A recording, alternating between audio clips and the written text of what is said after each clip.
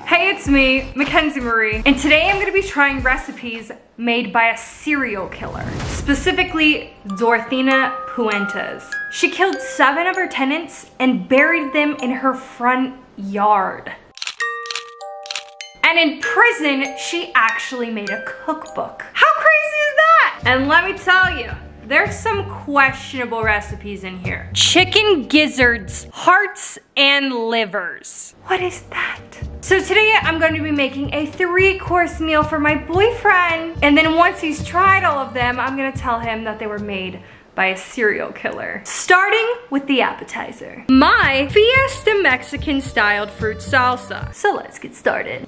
Dorthina had a pretty rough childhood growing up. Her parents actually died when she was 6 years old. And then she went to a boarding house, which was part of the foster care system. And while she was there, she was actually SA'd. By the time she was 16, she literally ran away. And that's when she started working as a sex worker. That was her only means of making money, so she was only doing that to survive. I don't know if you're supposed to leave the skin on a mango or not, but I'm going to. Actually, no, I'm not going to. That sounds disgusting. I don't really know what I'm doing. I'm just trying. 3 years later, she went to jail for the first time for cashing fake checks. She served 4 months in jail. 12 years later, she was arrested again, but this time for running a brothel. She served 90 days in Sacramento County Jail. In 1961, Dorthina's second husband committed her to a hospital because she tried to kill herself. She had a complete drunk episode. She had an alcohol problem. She was committing crimes. Her husband just didn't know how to help her. And while she was there, her doctors diagnosed her as a pathological liar with an unstable personality. And 5 years after that, her and her husband got a divorce. The one who admitted her to the hospital, you know? He just like couldn't take it. The bowl is too small, so I have to put the rest in here. This bowl is too small as well. Lovely. This smells pretty good so far. Not gonna lie. After the divorce, Dorthina started getting into caregiving. She had a home where she would allow young homeless girls to come and stay for free so they weren't in drugs or in sex work. Just a safe place for them to be. And she would provide them a home free of charge. She would give them new clothes and she would cook them dinner and she would wash their sheets and clean their room. She would literally completely take care of these girls. In 1968, she met a man named Roberto Puentes. They instantly fell in love. They got married. This was her 3rd husband, and 16 months later he filed for divorce because of domestic abuse. He even filed a restraining order against her. And even though they did get a divorce, Dorthina ended up using his last name for 20 years, hence Dorthina Puentes. The divorce really affected her, so she decided to change up her act real quick. She started giving back to the community and helping out with the homeless. She started hosting Alcoholic Anonymous meetings, and when she was there, she would tell the people, hey, sign up for Social Security benefits so you can get money from the government. The salsa is made. It looks pretty good. For the side, I'm gonna make Dorthina's orange glazed potatoes. Dorthina opens up her caregiving business, but now people actually pay to live there. She has full-time tenants. Most of these people though were like elderly, so they couldn't really take care of themselves. She would have to like give them showers and cut their hair and, you know, take care of them.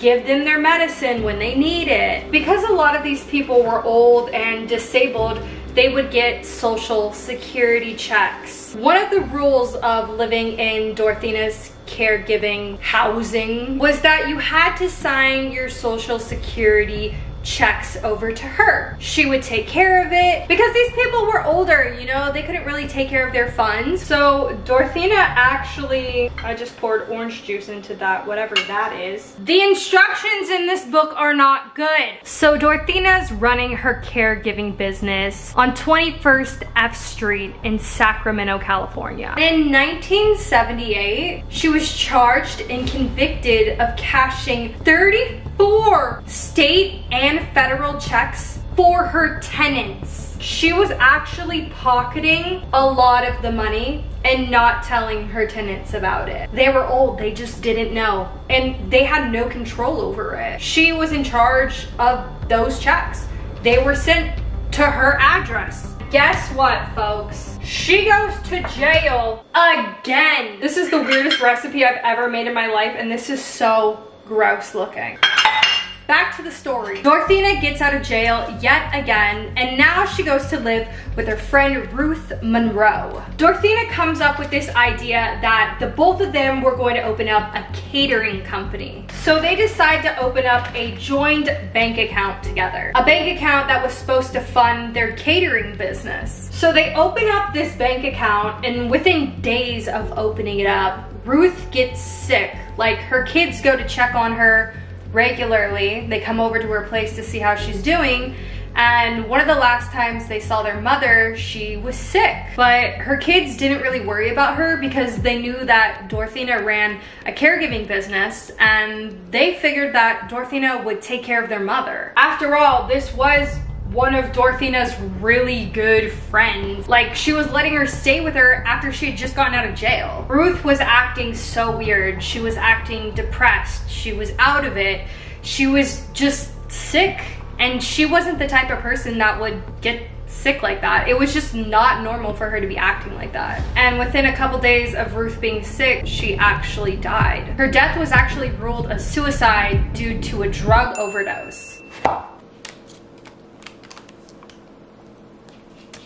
For dinner, I'm gonna be making Dorothea's mango ham steak. Dorothea gets questioned by the police, but it comes back that she's 100% innocent. They think that she has nothing to do with Ruth's suicide, her murder. You know that joint bank account that they made together? Well, Dorothea took all of the money from it, and she opened up another caregiving business. Can you guess where at? 21 F Street in Sacramento, California. Not just the same street, but the same exact house that she was running her last caregiving business out of, which was illegal because after she had gotten arrested the last time, the court had forbidden her from ever opening up another caregiving business again. But here she is. I'm supposed to puree this mango, but I'm literally just gonna smash it up in this bag.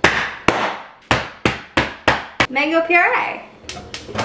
When Dorothea reopened up her caregiver house, once again, everything was going really good for her. She had tenants that would come and go. She had regular tenants that were paying her full time to live there. She would take care of them. She would cook them breakfast, lunch, and dinner. Some of them, she would bathe them. She would give them haircuts. A lot of her tenants were elderly people, and they were still getting their social security checks mailed to her house. She was still cashing their checks, even though she wasn't supposed to, until one of her tenants went missing. His name was Bert Montoya, and he was a disabled man that had schizophrenia. His social worker was unable to get a hold of him and had no idea where he was at. So she paid a visit to the house that he was living at, Dorothea's house, and he wasn't there, and she couldn't find any of his things there. And Dorothea told her that, oh, he just left. He went to a different house and he's working with different doctors, and I'm sure he's doing just fine. But the social worker did not buy it at all. Like, she knew something was wrong there. So she calls the police to have a wellness check done. And while she was there, she noticed that there was a bunch of dirt like thrown all over Dorothea's front yard. And it looked like there had been fresh holes dug. So the police show up at Dorothea's place. The moment she opens the door, it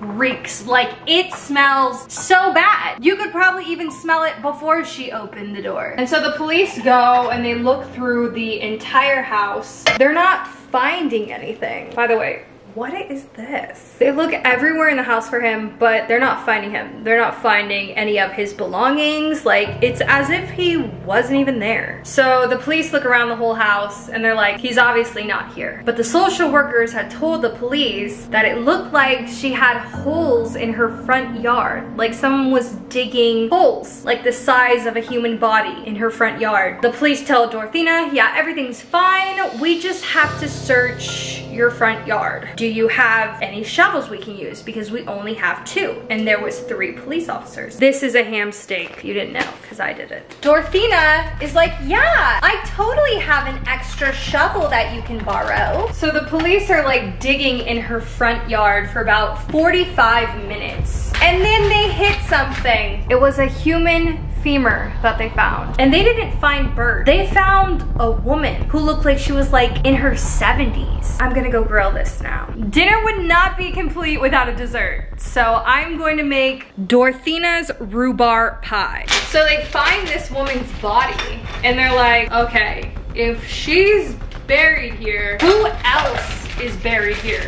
At that point, they were already thinking that Kurt was buried there somewhere. They start digging up the entire front and backyard. And guess what they found? They found 7 bodies, and one of them was Bert. All of the bodies had one thing in common. They had all died from a drug overdose. Just like Dorothina's best friend, Ruth. Same drug. It was like a sleeping pill, and she would give it to them with alcohol. She would give this to them regularly, and eventually it would build up in their system, and ultimately it would kill them. How was she able to drag them down a flight of stairs? That I don't know. A lot of people think that Dorothina had someone helping her. She would actually go to halfway houses and ask some of the guys there, hey, can you do some yard work for me? I'll pay you some money. And they wouldn't think anything of it. These were people who had just gotten out of jail and they didn't have a job and they needed money, so they were just helping some little old lady with her gardening. Little did they know that they were actually digging holes for her tenants' dead bodies. Dorothina did go to prison, but she was only convicted of 3 murders when she actually murdered 9 people. And I didn't even tell you about one of her ex-husbands that she murdered. Because yes, she murdered one of her ex-husbands too. Why would this little old lady kill these people? These people were getting checks to her house regularly. When they would die, no one was notified of it, so she would just take the checks for herself. She did this to 7 people. Dorothina Puentes got life in prison, and her house is still there. I was thinking about taking a trip to 21 F Street in Sacramento and looking at Dorothina's house and maybe doing a paranormal investigation there. If you want to see that, make sure to give this video a thumbs up. All of the food is ready, so let's try it. Okay, so this is a fruit salsa. You like it? Mm-hmm. Oh, okay. This is the mango ham steak. It's good. You like that? That's good. That is good. Woohoo! Really? Yeah, that's good. That's weird. It looks like you got it out of the landfill. What? Yeah. Whoa, that was good. You don't like it? Alright. Oh, the pie! No, I just spilled it all over the plate. I'm good. It's good? I'm good. Okay, wait, let me try it. Oh my god, it's sweet. What if I told you that all these recipes were made by a serial killer? What do you mean? All of these recipes, they were developed and made by the serial killer, Dorothina Puentes. She like killed 7 people and buried them in her front yard. And she came up with all these recipes that you just ate. She killed actual people. Yeah, she's an actual real serial killer. Not with them recipes. Yeah? She killed them with how good her cooking was? No. I mean, that's good. This just in. Serial killers are great cooks.